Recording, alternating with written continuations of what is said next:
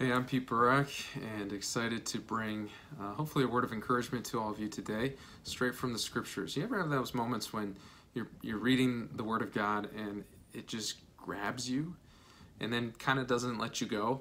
And even when you try to read a different section or kind of move on beyond that verse, you can't, and you kind of have to keep going back to it. And then every time you find yourself talking about the scriptures, you keep referring to this particular passage, and it's the one you end up texting to all your friends and family. Maybe that's just me, but that's what's happened with me for this particular passage, and I wanted to share it with you today. It's from Colossians chapter 1, verses 11 through 14. And I'd encourage you to hear this as an encouragement straight from the mouth of God to all of you today, whether you're in quarantine, not in quarantine, lonely, around family, fearful, hopeful, wherever you are today. Hear this from the voice of the Lord. May you be strengthened with all power, according to his glorious might, for all endurance and patience with joy, giving thanks to the Father who has qualified us to share in the inheritance of the saints in light. He has delivered us from the dominion of darkness and transferred us to the kingdom of his beloved Son, in whom we have redemption, the forgiveness of sins. St. Paul often, when you read his works, has these little 4-verse, 3-verse sections where he just kind of lays out the good news in a new way. And he repeats these themes over and over and over again because it's the heart of the gospel. What's the heart of the gospel? It's right here. He, the Father, has delivered us from the dominion of darkness and transferred us to the kingdom of his beloved Son, in whom we have redemption, the forgiveness of our sins. That right there is the heart of why we follow Jesus Christ. That is the heart of what he has done for us. That the Father, Son, and Holy Spirit, of course, working together in both a mysterious and tangible way, bring human beings out of the dominion of darkness and into the kingdom of the Son, into Jesus' kingdom, through redemption and the forgiveness of our sins.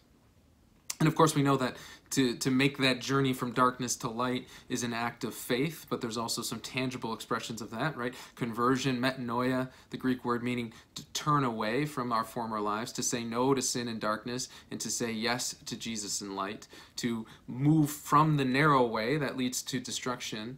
Excuse me, I switched that up. To move from the broad way that moves to destruction, and the scripture says that many there are who are following it, to the narrow way, which leads to life, and unfortunately Jesus says few are finding it. Well, the point is that the Father, through the Son, wants to help as many people move from the broad way to the narrow way as possible, to move out of one kingdom into a new kingdom, to be immigrants from the kingdom of darkness into the kingdom of the Son, where we then have full participation in the life of God, ultimately in heaven. And what is that? It's the inheritance of the saints in light. We are qualified to share in that inheritance through what God has done in us through Jesus Christ in the indwelling of the Holy Spirit.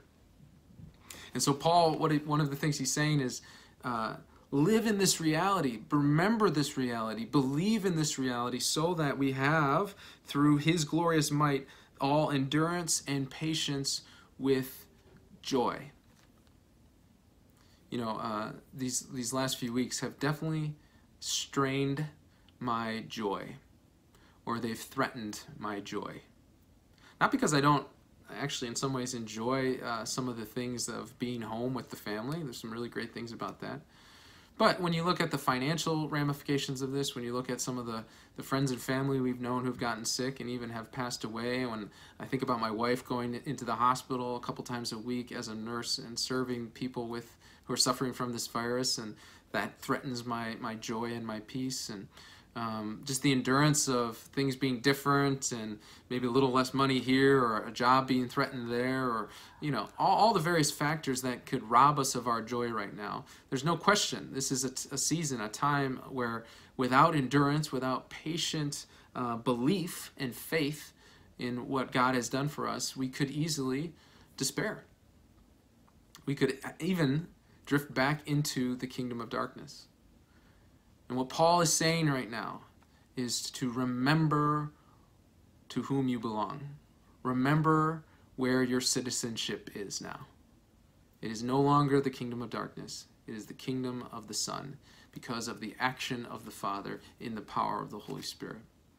And that reality, and the reality of the inheritance that both awaits us at the end of our life, but that we can lay hold of now through the indwelling of grace, through the outpouring of grace that the Lord wants to give us, that reality should create in us, can create in us, if we cooperate with it, an unshakable joy that allows us to endure patiently whatever comes our way.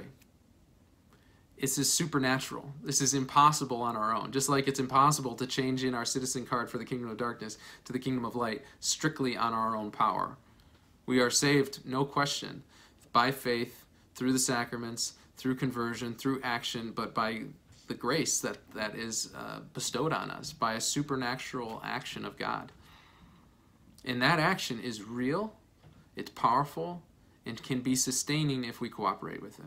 So today, I'd invite you to just read this and just say, okay, Lord, strengthen me with all power according to his glorious might. So not my might, not my power, but the power of God, so that I can endure and be patient with joy, remembering the glorious inheritance that awaits me, that is accessible even to me now, that the saints in light experience because of what God has done for me. And what has he done for me? What is the Christian joy? What is the trumpet blast of our message? We were once dead, and now we are alive. Just as Jesus was once dead, and he rose again. And that same life is yours and is mine through faith, through repentance, through redemption, through the forgiveness of our sins, and cooperation with that grace. This is who we are as Christians. This is our song. This is our message. Let's live in it. Let's remind ourselves in it. And let's be faithful even in times of crisis. God bless you.